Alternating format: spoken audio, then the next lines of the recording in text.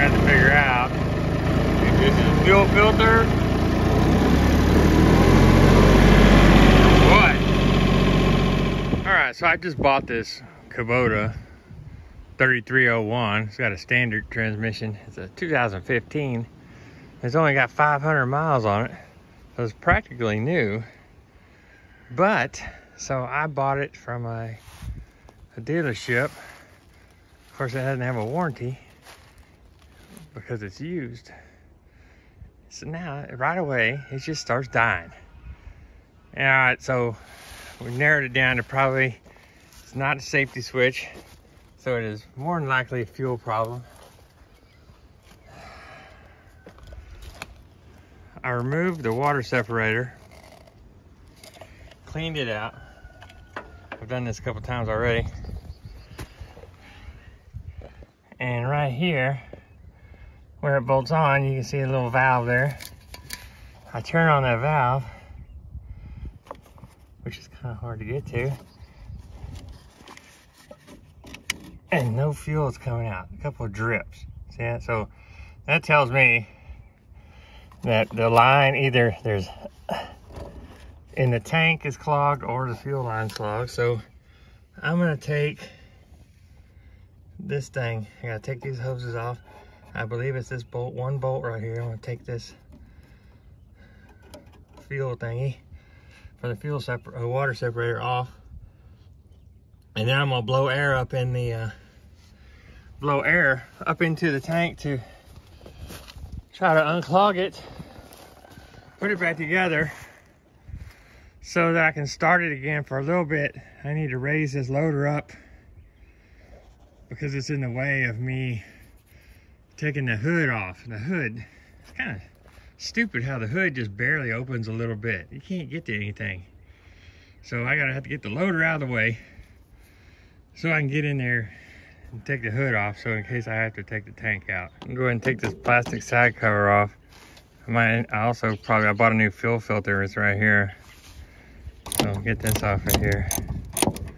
I believe it's just this one bolt, and then you can get it off.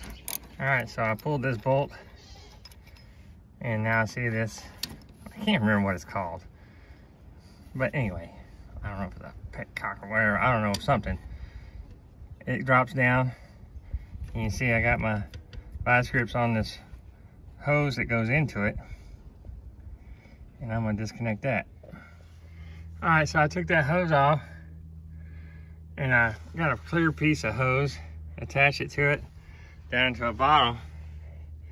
You can see it's just, you can't see it very good, but it's just barely trickling out. So that is definitely clogged. Probably up here, up in the tank, or somewhere in this line. I tried squeezing the line a little bit to move it around, see if I unblock it, but just a little bit's coming out. It probably just made it to where the tractor could just barely run. Now it's where it wouldn't run at all. So, all right, I'm gonna get the air compressor and I'm gonna blow some air up in there. All right, I'm gonna blow some air up in here.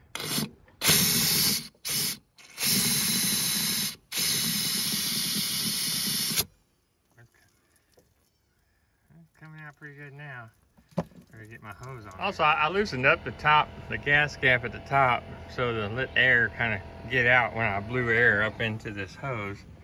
So blowing the compressed air up through this hose pushed whatever junk, you know, out of the line or from where the fuel comes at the bottom of the tank, pushed it out of the way. I believe I'm gonna put it back together and do a little test and see how long it'll run for me before the junk, you know, clogs the hole again. And if it does it again fairly soon, I'll be doing a video on taking the fuel tank out and cleaning it, just like I did with my old New Holland tractor. All right, so I got that back on there with that one bolt. And I put the little screen, there's a little screen filter that fits up on in the water separator housing. And then there's a little ring and a filter, a spring down in there. That little red ring will, I guess it floats when water gets in there, and it will come up and tell you how much water is in your water separator. And then this ring just screws on here. Really easy to take on and off. Make sure you don't let the O-ring fall off or anything. I say it's really easy but I'm trying to do it with one hand, so anyway, I'll come back. I just normally get it good and hand tight so that if you're out working and you gotta take it off, you can still get it off with your hands. Turn on the valve.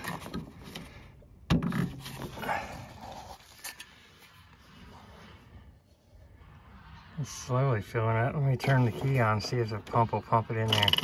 Oh yeah, see the pump just gonna fill it up. So I got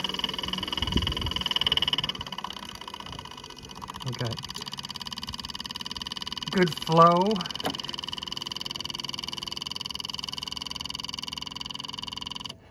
I want to see if it'll crank up.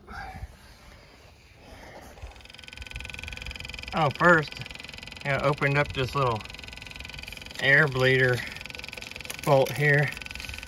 And I turned on the key. Of course, I haven't done this before, so I don't know how far to open it. But I'll leave it on for a minute, and then I'll close it back up, and we'll see if it'll start up. All right, finally.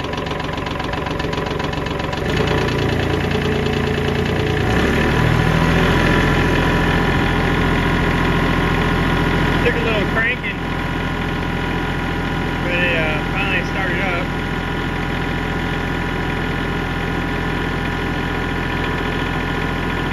I guess what I'm going to do is, if it keeps running, I'm going to try to use it, do some work around here, and I'll see how long it runs.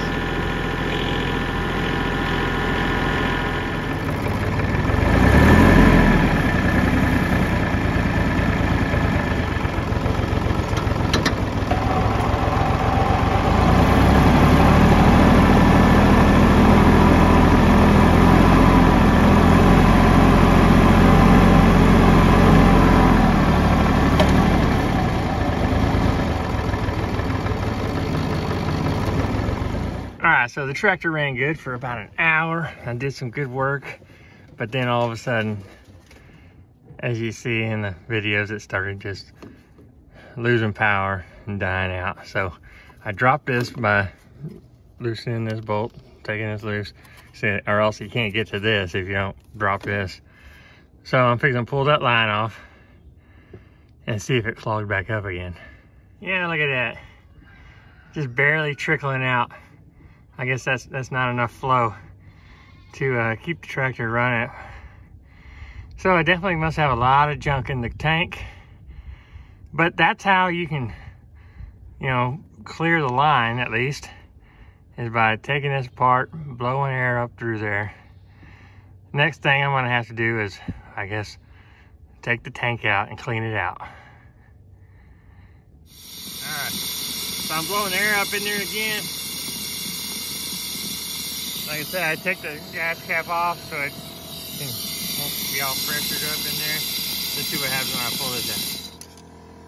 Look at that. She's ready to go again.